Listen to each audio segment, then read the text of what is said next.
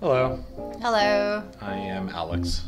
I'm Val. And we are here to talk about Sopranos. Yes. Approaching the end of Season 6A. We are on Season 6A, Episode 10, Mo and Joe. Mo and Joe. Mo and Joe. Matthew Weiner episode. And We're getting towards the end slowly. We are. We've slowing down our pace. We're going to do one a week. I think part of it is that we've just been busy and it's been insane to try and keep up, but it's also just to do justice to the last episodes of the series, especially as we get into 6B. I just think that they're some of the best episodes in TV history, and we don't want it to be rushed. Yeah. And we're so close. I mean, there's not many episodes in 6B anyway. And then it'll be over, so... And then it's over, so... Yeah, so we're going to stretch it out a little bit. Might as well do it right and sleep for once. Sleep a little bit in life. In a while. First time in a while. We haven't really been doing that, and that sucks. Yeah. Yeah. So it's winter suddenly. Interesting. What was it before? You know, I always... Well, it was that festival, right? Like the festival of St. Elzier. Okay. I don't know when that happens. It was windy.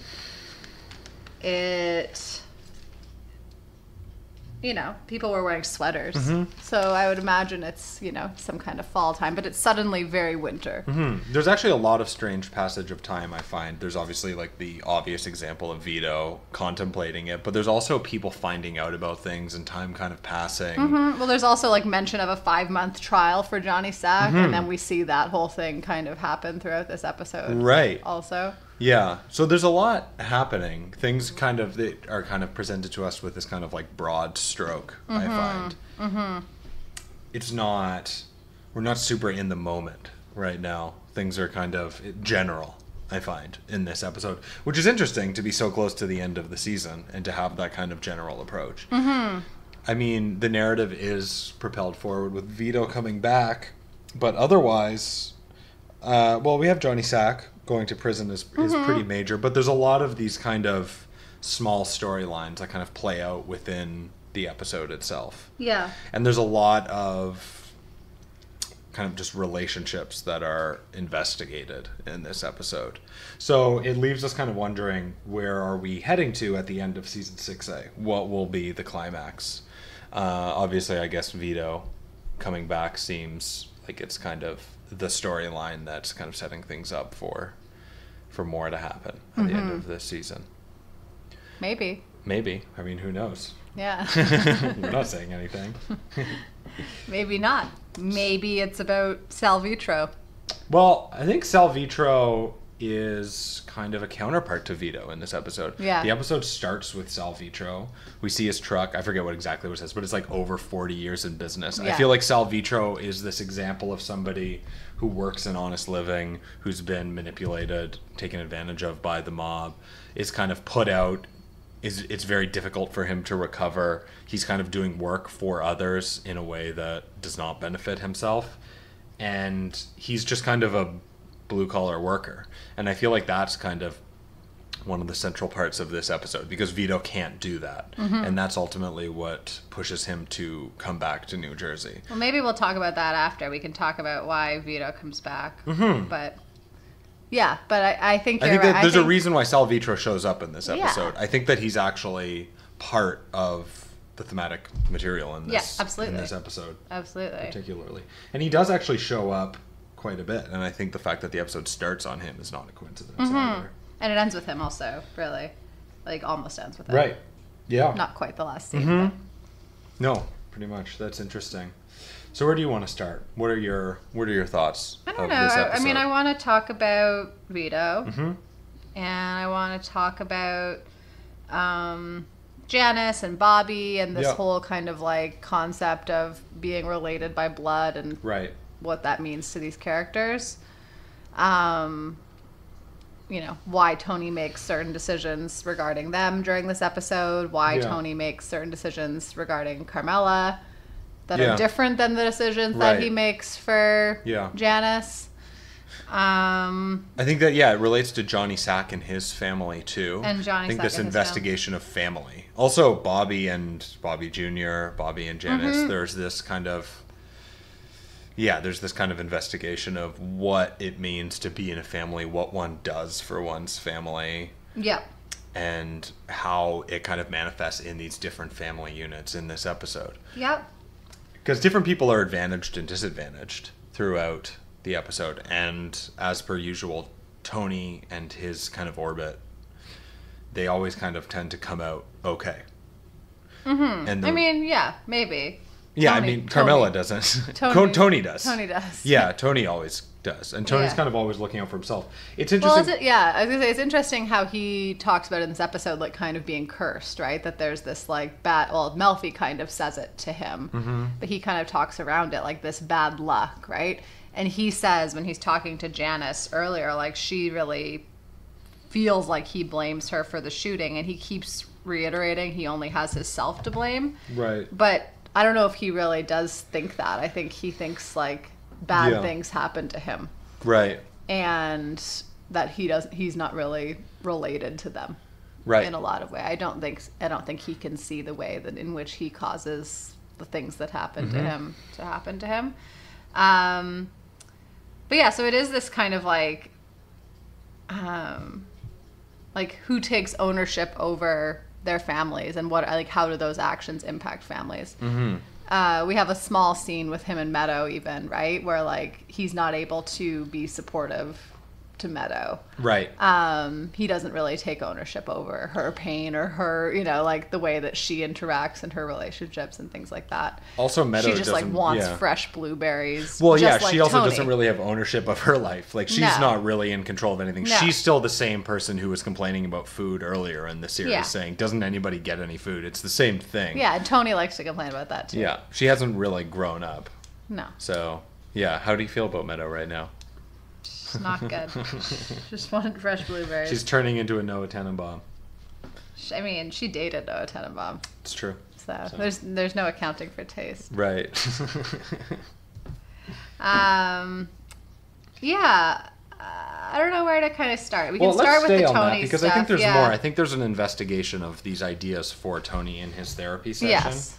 No, that's a good, the Melfi session in this episode are really key. Yeah.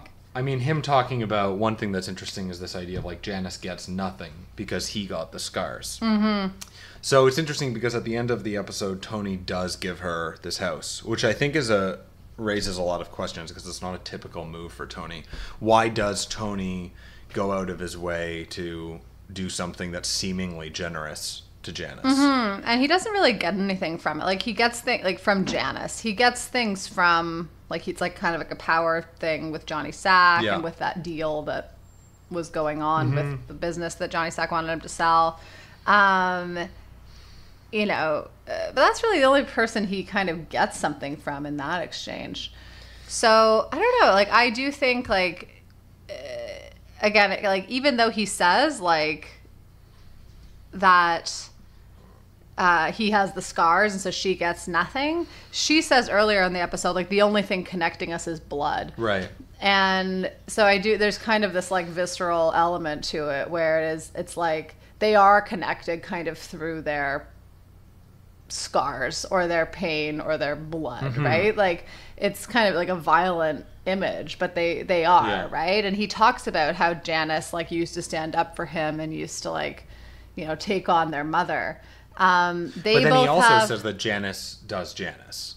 That Janice is only doing things for herself. I think that he actually but so backs is off. Tony. Of course. And I think that's a part of this episode. I think everybody's doing everything for themselves. But this idea of Tony being aware that Janice does Janice, it's almost like he takes that approach or something in a similar way. He admires it or something. He admires it in the same way that he kind of weaponizes Melfi's advice. He kind of investigates that and then starts to do it. Because I think that most of his actions still are self-serving.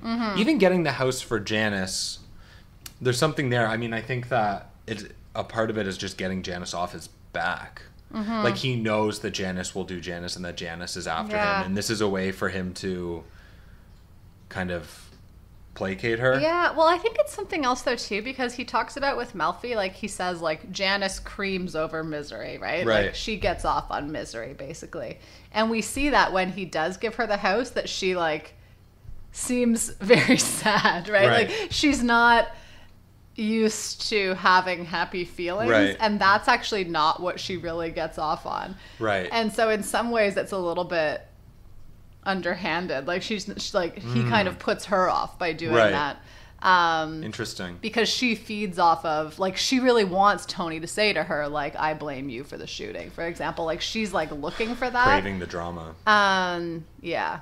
So I think there's something there for that, too. Like, it's kind of, it's like never giving anybody what they want. Right. It's like giving them the opposite. Well, interestingly, too, like in the beginning of the episode, we have Janice visiting Tony and requesting this promotion for Bobby, saying that he should be a captain. And the And episode... we don't see that happen. No, and that Yeah. doesn't happen. The episode concludes and he gives them a house, which again isn't really what she was asking for. And it's also kind of makes me ask the question of, well, is Tony happier just giving this material thing through this business transaction that he kind of structures compared to honoring Bobby, who he has associated in his mind with this kind of caring work that he doesn't respect, that's brought up. Him laughing about doing Junior's diapers and Bobby saying, well, that's, you know, like, why are you viewing it through this lens?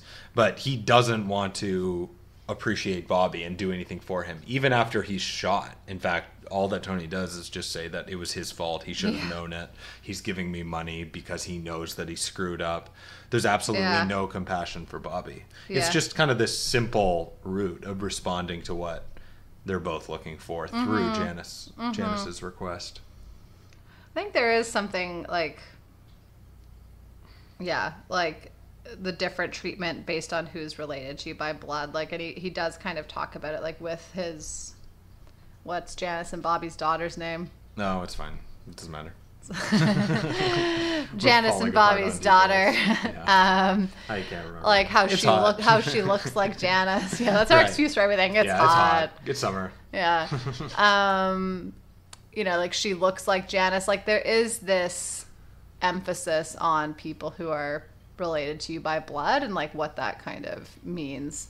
Bobby's an in-law of Tony's. He doesn't owe Tony anything. And we've had that come up a lot before with Christopher, for example, too. And there's this concept too in this episode of you get what you pay for. And I think like that's kind of what ties together Salvitro and Bobby and Janice and Vito and like all these characters. Is that's like, you know, that's a saying that people say, right? Like you get what you pay for. But Salvitro's doing this work for free, right? Because he's being threatened by it, and because that's advantageous to Tony to have him doing that, and now it's no longer advantageous.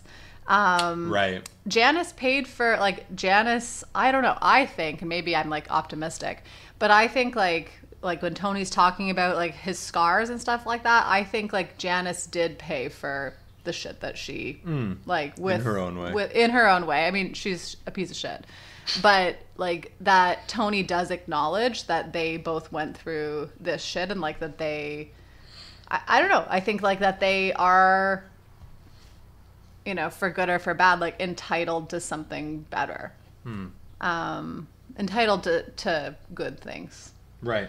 And, you know, not that that's like an admirable behavior or anything like that, but I think he does see things in Janice based on that. You know, if you hire Vito, you get what you pay for. He's going to have a weird internal monologue and think about his lunch while he's working for you. Right. You get what you pay for. Right. I don't know. Well, wait, but Vito... Who knows how much he's getting paid, I guess, as a contractor. I Wait, don't know. Salvitro, Vito. No, I know, it's a lot. I'm confused. It's okay. It's hot. It's hot. We have to have the AC off when we record Yeah, this is the thing. We make huge summer. sacrifices for the sake of this podcast. Yeah. So the other main one for me that's really interesting is this decision that evolves throughout the course of the episode of Tony shutting down, leaning on the inspector for Carmela, because that's clearly self-serving. There's this conversation that he has with Meadow But there's also this idea of, who's good to talk to, your mother, like this idea of him always delegating work to Carmela. And when she's not present for it, he doesn't like the arrangement that exists. And so he changes things. He wants groceries to be bought and Meadow to be, yeah, but talked to. Exactly. But there's this concept for me of not doing work that he likes. That's the status quo. That kind of relates to the other themes of the episode. Vito going somewhere and not being able to work and struggling with this new life where he actually needs to work for a living. And Tony in a situation where Carmela is trying to work for a living, albeit in a way that is completely fabricated by the life that they have and the privileges and the relationships and the threats that they possess to other people. But Carmela's ostensibly kind of going off to work. Tony doesn't like it though because the work that she was doing for him is now kind of gone. But everybody in that kind of circle is just kind of incapable of doing any honest work. And I think that's the same problem that Vito has in the episodes, that he's just incapable at this point of working. Yeah. Because the Sopranos and everybody around them, everybody who's a part of this culture in New Jersey is just incapable of doing any real work. Yeah. I mean, we see Vito, right? Like in the beginning of the episode, he's at the library and he's drinking and he's calling about gambling. He's calling about slot machines. Right. And whatever. We see him again have this very weird internal monologue, which I'm not often critical of The Sopranos, but I think we could have gotten the same. I think we could have gotten the picture if I always remember the that scene. I always like that scene. I don't know about it myself. I don't know what it gives us. It does kind of stand out.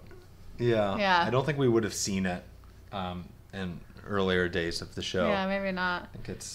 I don't know if it's Matt Weiner and his kind of style that comes out, but it's just something that is different stylistically from the way the show is written up until this point.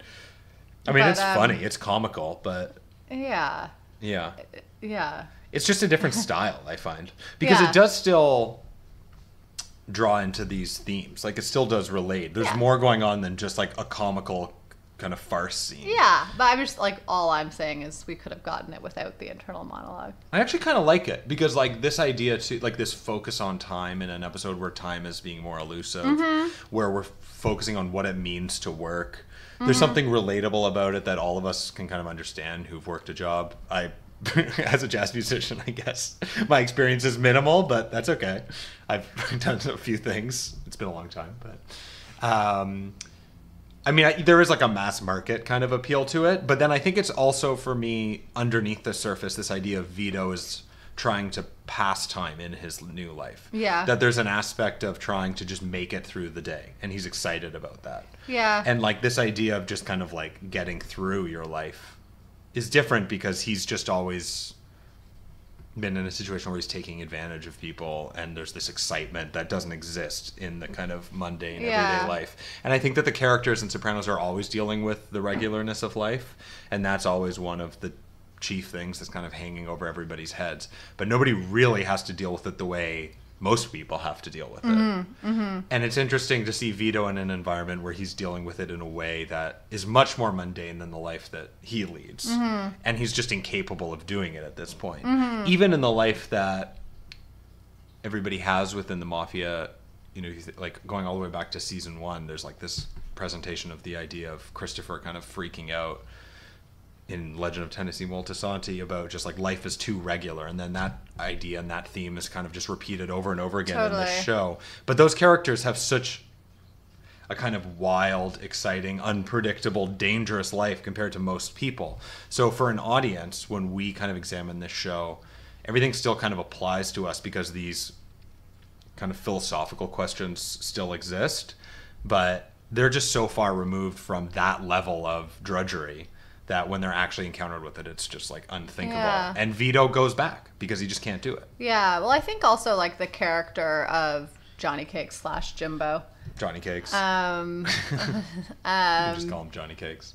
He's interesting, right? Because he does work a very monotonous job, right? He like makes pancakes. Makes Johnny cakes. and he does a lot of his work without pay, right? He's a volunteer firefighter.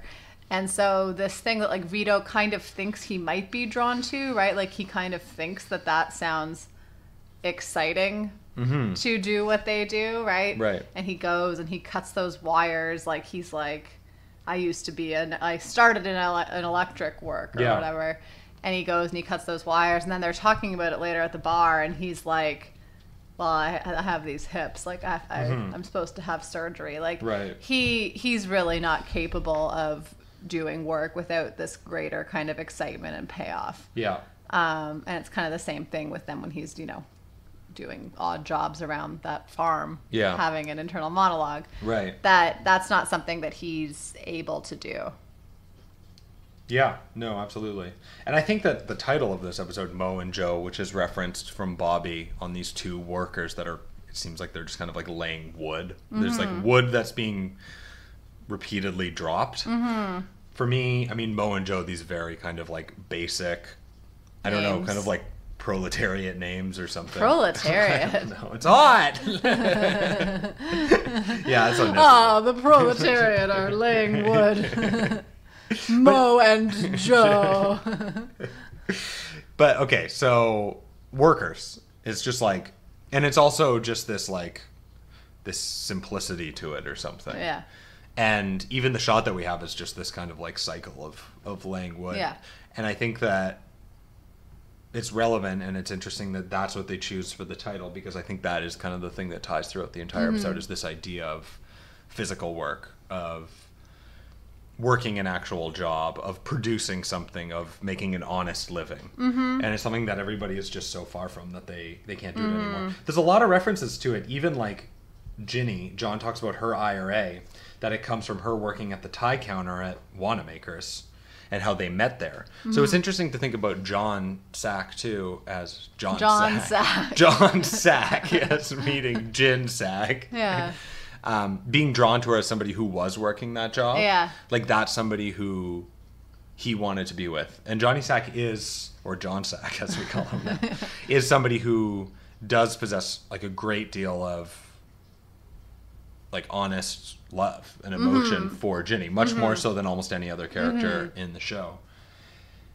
And it's interesting that Ginny was working that job and is working a job that is also kind of like this honest work, basic tie sales, proletariat position. Yeah. Yeah.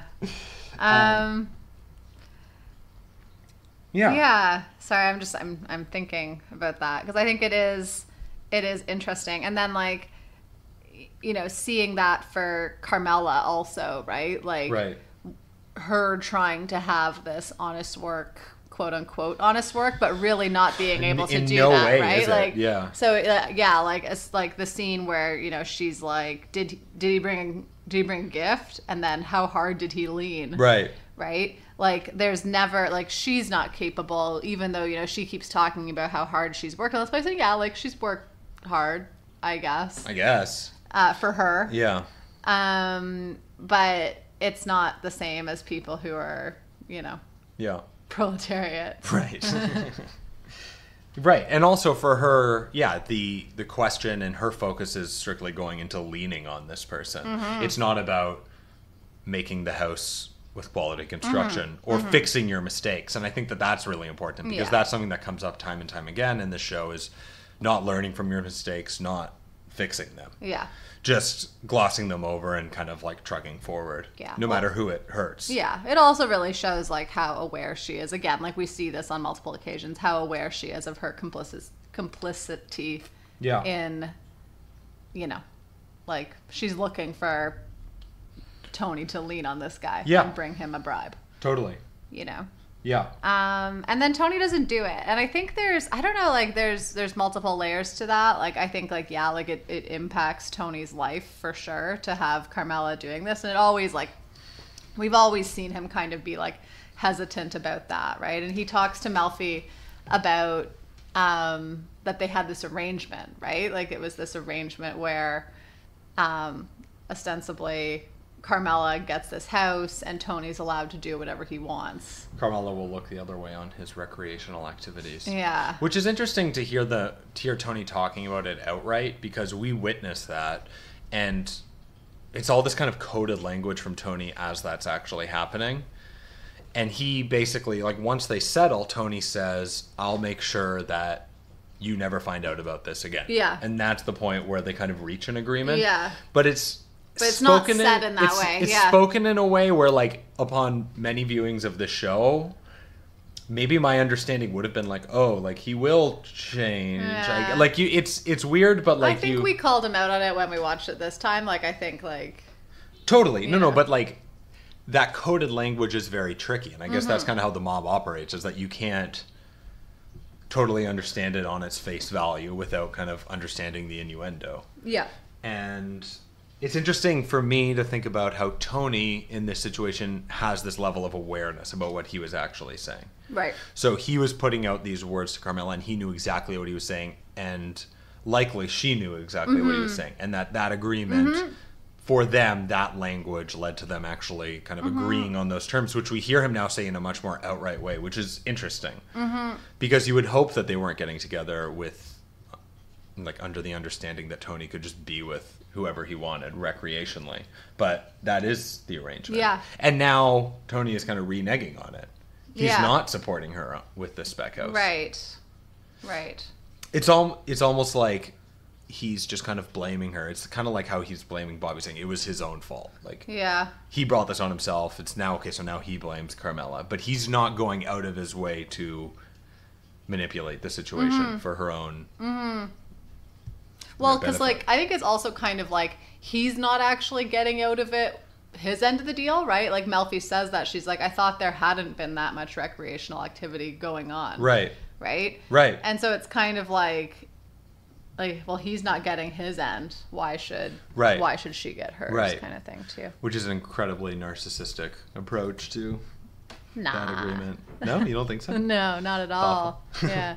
I like the comment, actually, when Vito kills the guy over his mail. The guy says to him, Vito says, someone sold the airbags. When the guy tells to him, why didn't your airbags go off? And then the guy says, who would do that? Which for me is a kind of pivotal question, because for him, he's so far removed from the orbit that we experience in this show that it's unthinkable that somebody could do that. Meanwhile, everybody around Vito and Tony Soprano is engaged in that kind of behavior, and that's how life works. So someone who would do that, well, that's basically That's exactly that's their this bread type and butter. of person, yeah. Yeah. And Vito is returning to that life. He's returning to that world, Yeah. to a place where he's comfortable, to a place where other people behave in those ways. Ultimately, though, the people who are outside of that, and the people who don't understand it and are just trying to live their life and are trying to be honest, like this guy who ends up getting shot, whenever somebody has that kind of behavior and comes in contact with these members of the mafia, they're always damaged or killed or injured, and there's really no coming back. Like, you can't win. It's just this toxic force. So this is somebody who, it's almost like this honest hard work. This is somebody who wants to get the insurance provider involved, file a police report, and the only response to that is to take him out of commission, to kill him. So there's kind of this inability for those two worlds to meet. The honest work just gets completely devoured by the world of the mafia. Yeah. It's just, they're completely incompatible. Yeah. And even, like, I think, like, Vito, like, and we're kind of, I mean, I'm jumping around, but, like, with Vito in his relationship to Johnny Cakes, like, he also tries to, like, come clean and be real, right? Like, Right. He tells him kind of this, almost the truth about Right. who he is and where he comes from, He got right? a divorce, though. He was divorced for a few years, doesn't really tell him anything. And you kind of, like, again, like, you kind of have this hope that maybe that is a possibility for these characters, right? Right. But then, of course, by the end of the episode, we see he just takes off and shoots a guy and for some reason goes back. Like, I the thing about this is, like, I don't really get why Vito goes back. It seems like he must be aware that good things can't happen from that. No, like He understands the culture. Yeah. He knows who he's dealing with Philly Tardo, and he knows Polly and the decision that Tony has to make. It's surprising because I don't know what he expects. Yeah, I don't know either. Why he wouldn't just go somewhere else, or I don't know. I don't know. Well, I guess he can't stay away from it. Yeah. That's at least what's presented. It's one of those moments, like, it's maybe a little questionable as a plot point. Because, and people do criticize 6A. I mean, I think it is one of the more heavily criticized seasons. It actually starts off so strong. When we've been watching it for quite some time, I was actually kind of blown away by how much I was enjoying and how much I thought was going on. As it progresses, I think it actually isn't I think it is one of the weaker seasons, which is still stronger than almost everything else. Yeah. But that is a plot point that I think is a little questionable. Like I think it's fair to question the merits of Vito going back, because he's aware that he must be in a position where he's likely going to have his life threatened. Yeah. If almost like definitely. Like definitely. Yeah. So like, why is he doing? I mean, we'll see how it all plays out, and we'll see like how he interacts with others as he gets back. But you do have to wonder: is that really how somebody would respond to that situation? And if he couldn't live in that environment with Johnny Cakes, is that what he would do? Yeah, I don't know. I don't know. Yeah. I mean, I like how it kind of like plays with you, and you don't know where he's going in his car. Right. And, you wonder if he's going back or if he isn't, and then you see him drive by Satrial's. Yeah. And you kind of realize that like that's the decision that he made. So I do like I like the progression of it, but I do just like I feel like he's a smarter guy than that. Right. Well, we'll see. But it's but it's also like kind of goes back to like the it's blood, and it's I don't know, you can't like tear yourself away from these things that easily. No, totally. Yeah. Johnny Cakes is reading Devil in the White City. Right. Yeah, that's a book that we have and I still haven't read. Yeah. And there's lots of, good kind of like, scene changes with some innuendo, like trains going in tunnels. Right. Yeah. There is. I feel like Vito, the way that he's dressed when we see him by that, I think it's a cement mixer, where he's wearing this hat and this like done-up coat is actually... I actually thought it was Sal at first. There's kind of a parallel between those two characters. The hat that Sal wears, there's something that kind of ties those two together. Yeah, the way they walk, even. Yeah, exactly. Yeah. And kind of putting Vito in that situation of being kind of a laborer and being in a different position than he's typically in. Right. And just this idea of family, like John. We have Tony changing the terms of the agreement when John's brother comes and says, Johnny Sack really needs this for his family. Yeah. And then Tony kind of contemplates it, and then he manipulates it for his family. So this understanding of family is always kind of self... It's kind of, it's done in a way where it kind of just benefits one's own family. Yeah. As opposed to thinking about the principles of family or caring about other people's family. Yeah. It's just this kind of like extended narcissism. Yeah. The scene where Bobby Jr., like, because Bobby Jr. and Bobby are having challenges in this episode too, right? Bobby Jr. is going off with his friends and watching different football games. And, believe it? Yeah. The Chargers? Unbelievable. And Tony's kind of observing this scene where he's going to go watch the Chargers, and then Janice kind of, berates him for his report card. And like kind of has this power over him that Bobby doesn't have. And I think that kind of also goes back to, like, why does Tony give Janice the house, right? Like, it is kind of this, like, seeing Janice as this powerful person, right? Like, that's someone who he's kind of, like, proud in some ways to have as a family member. He's not proud of, like, he doesn't want to make Bobby a captain. that's not the kind of stuff he values. He does value Janice's kind of like cutting and manipulative behavior. Right. In Interesting. that. And so, you know, and he talks about that. So again that's in what his, he rewards. Yeah. It's interesting. Yeah. Yeah. Yeah, it's a really interesting episode. It's one of those ones where it could seem like it's not one of the standout episodes of the season, and it probably isn't one of the standout episodes of the season, but it is. There is a lot going on. There's a lot under the surface that I probably missed on multiple viewings. But yeah, it's great, and it's interesting how it's kind of propelling us to the end of 6A. And actually, a lot does happen. I mean, Vito coming back and Johnny Sack, that's pretty significant. Yeah. So, Yeah. so thank you for listening. Yeah. We'll be back next Thursday. Next week. Yeah. And we'll just be sailing along with season 6. Email us if you Email us. have we like ideas. hearing from you. Especially as we go towards the end of the season. Anything that you want us to focus on or touch on. Yep. Or pay attention to. Yep. Sounds good. Does. Well, thanks for listening. All right. Bye. Bye.